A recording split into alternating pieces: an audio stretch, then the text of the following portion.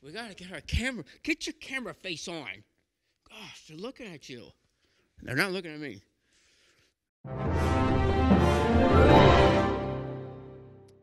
Hey, how you guys doing? Hey, kids.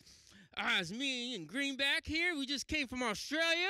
Just come way out here to go to Pico Revere just to say hi to you guys and to do this clip. Now, check this out. We got a fun activity sheet up on the Hope Community website. Yes, it's going to be really fun.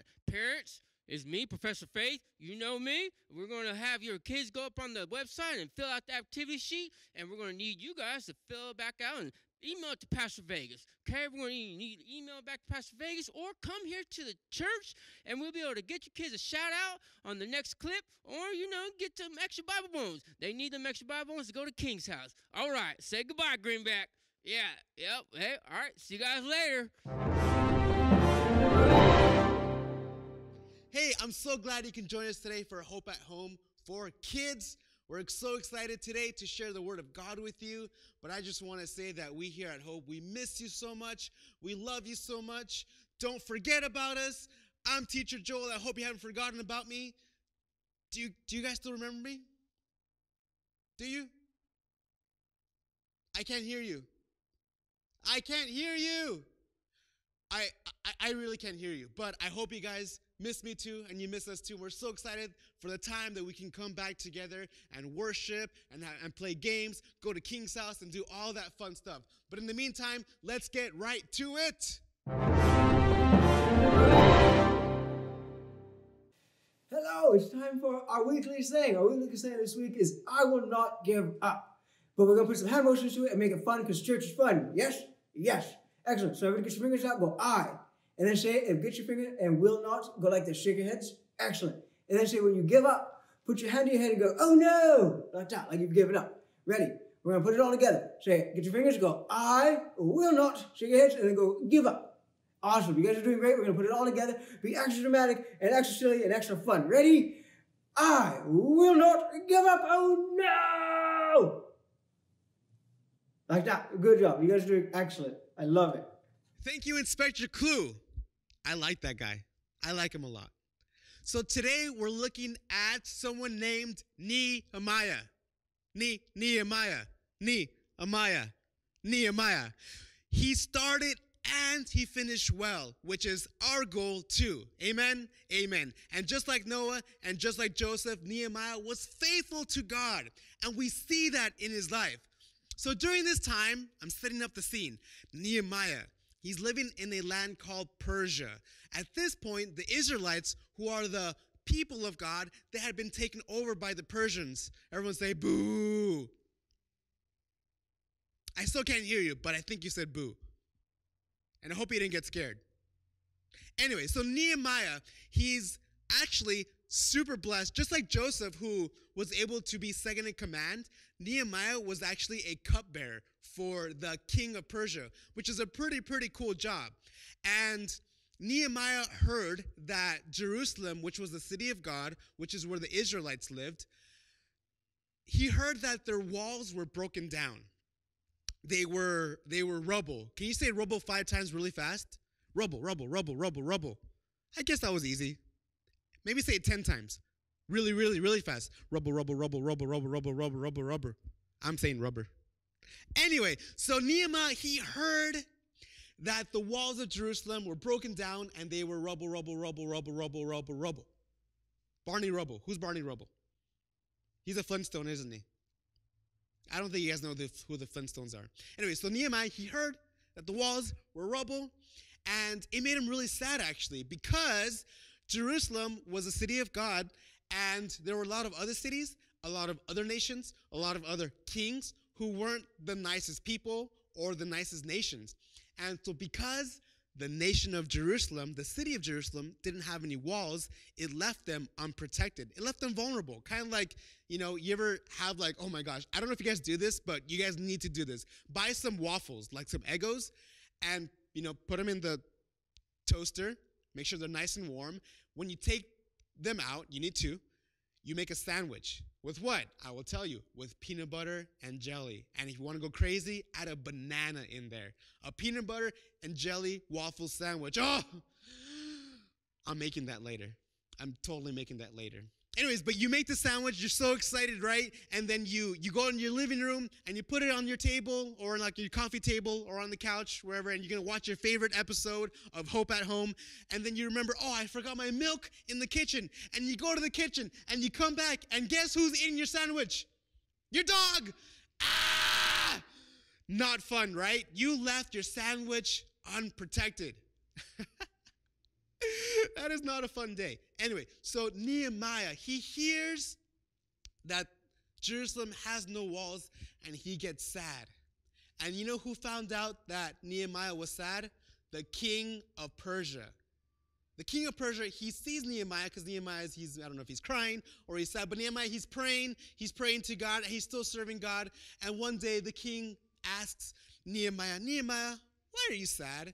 And so Nehemiah, an honest man, tells the king, I'm sad because Jerusalem, my home, my nation, the city of God that I serve, they have no walls. They are vulnerable.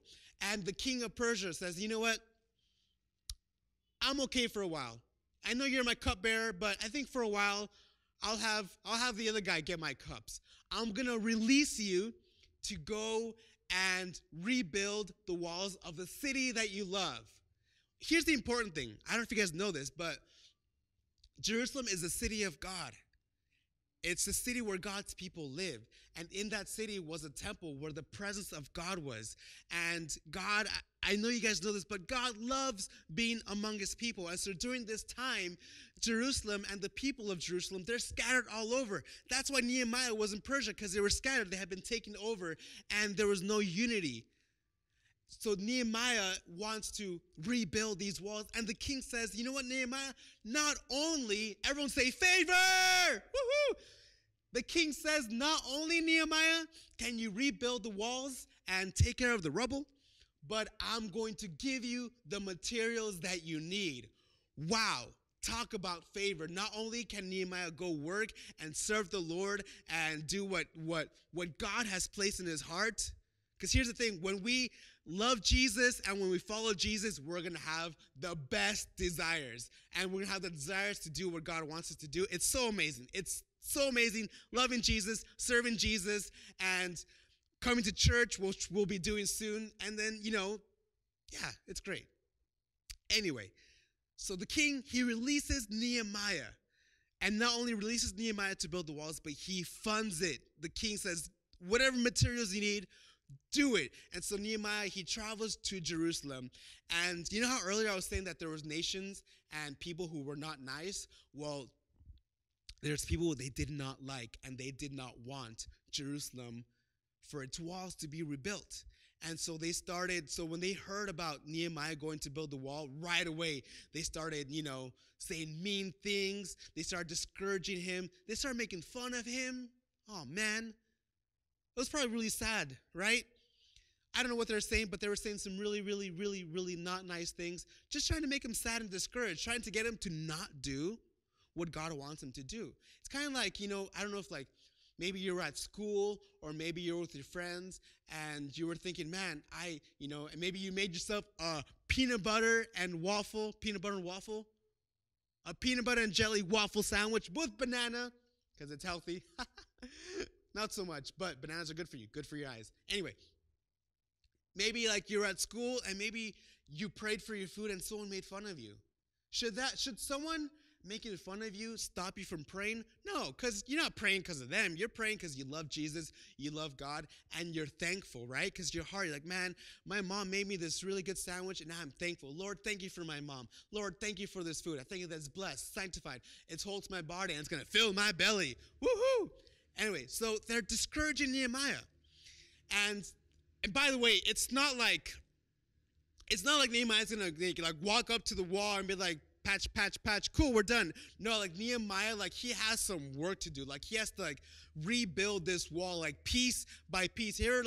Have you ever worked on a 1,000-piece puzzle? It takes a while, right? You got to get all the edges, and then especially one where it's just we were working on a puzzle earlier this week, and half the puzzle is just blue sky. That's hard to just puzzle the same color over and over again. Could you imagine working on a puzzle that was 1,000,000 pieces? and like pieces that it's just not like little pieces. No, like there's like boulders. I like that boulder.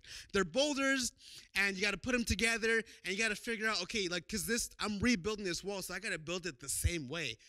But here's the amazing thing. Nehemiah was able to rebuild this wall in like 52 days. That's less than 2 months. And here's why.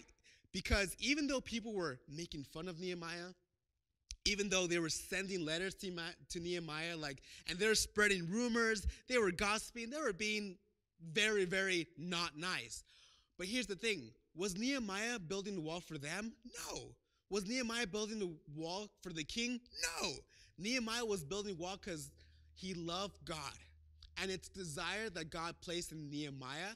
And all Nehemiah was doing was being obedient. And that was enough to keep him going. He was like, I'm not doing it for them. I don't care what they're saying. I don't care about the letters. It doesn't matter to me. I'm going to build this wall because that's the most important thing. Nehemiah was running his race. And as he was running, even though people were saying things or people were doing things, no, he kept running forward and he was able to finish this wall. So I don't know if, people said things to you at school, or maybe you had friends that were making fun of you because you go to church, or they're making fun of you because you're reading your Bible every day. You know what? Don't worry about it, because you're not doing it for them, right? You're doing it for Jesus, who loves you, who died for you, who forgave us of our sins. And what better way to love Jesus than just to do what he asked us to do? Can I get an amen? I still can't hear you, but I know you said amen. Let's look at Nehemiah's life and look at his focus, his race. He was so in love with God, so focused on serving God, that it did not matter what anyone else said. Isn't that awesome? It's like your parents, because my mom did this with me.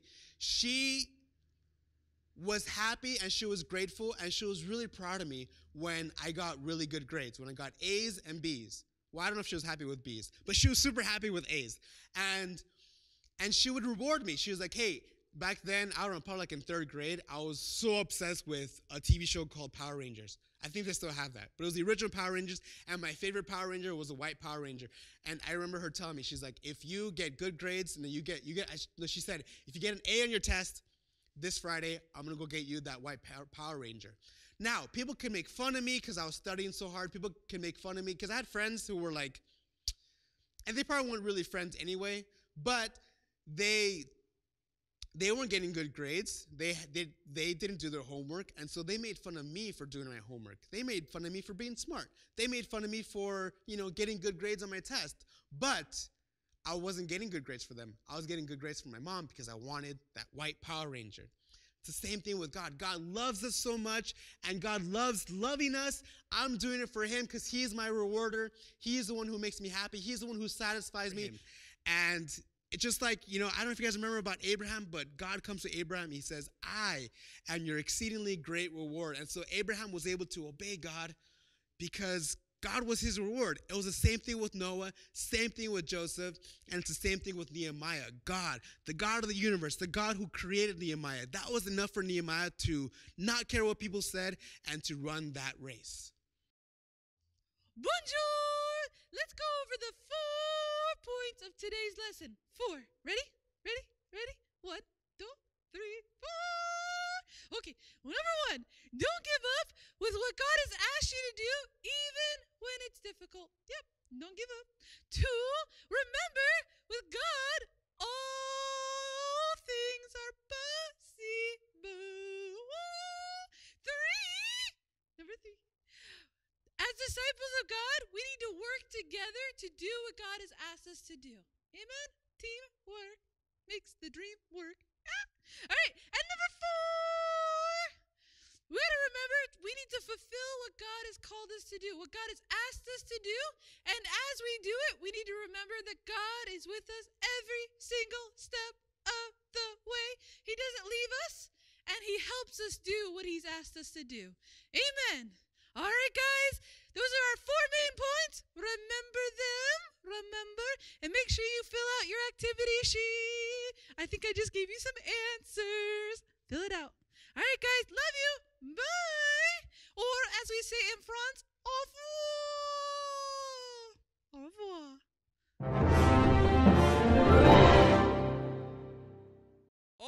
you doing? It's me, Professor Faith. All right, here we go. The Word of God. All right. Proverbs 4:23. Guard your heart above all else.